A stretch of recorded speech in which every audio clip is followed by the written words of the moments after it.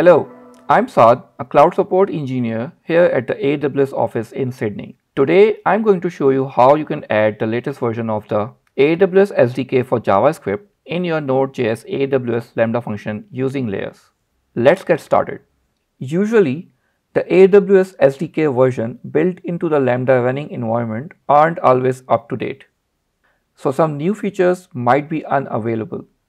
You can use Lambda layers to integrate the latest version of AWS SDK in your Lambda function. We'll be using AWS Lambda Node.js 14.x runtime for our example today.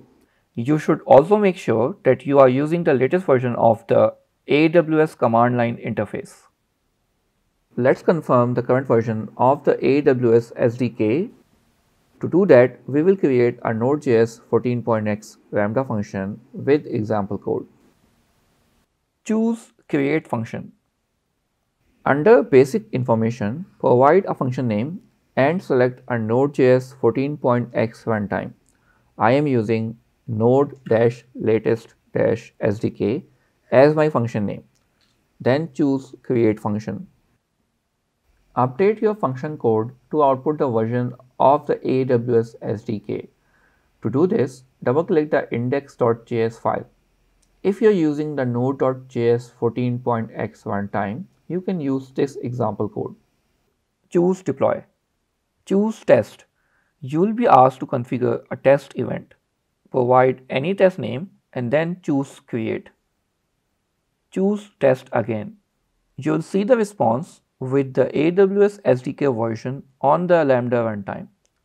Compare the returned version by your function to the latest version identified in the AWS Lambda runtime documentation linked in the associated Knowledge Center article. Now, we'll install and package the latest AWS SDK version. I am using an Amazon Linux 2 compatible Elastic Compute Cloud instance for this. Create a working directory. Change to this working directory. Install the latest version of the AWS SDK. Create a zip file to upload to the layer. Verify the version of the AWS SDK that you installed. From the AWS CLI, run the Lambda publish layer version command. Note the layer version ARN returned in this step.